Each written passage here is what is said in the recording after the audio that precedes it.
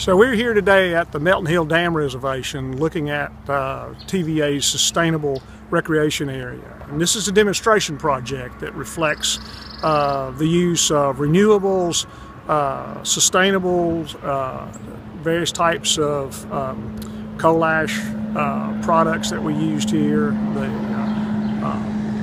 solar panels, the solar hot water heaters, and many of those items are being tested here. So we've got side-by-side comparisons of solar panels and solar hot water heaters, in addition to using LED lights and some solar-powered LED lights to show the use of those technologies.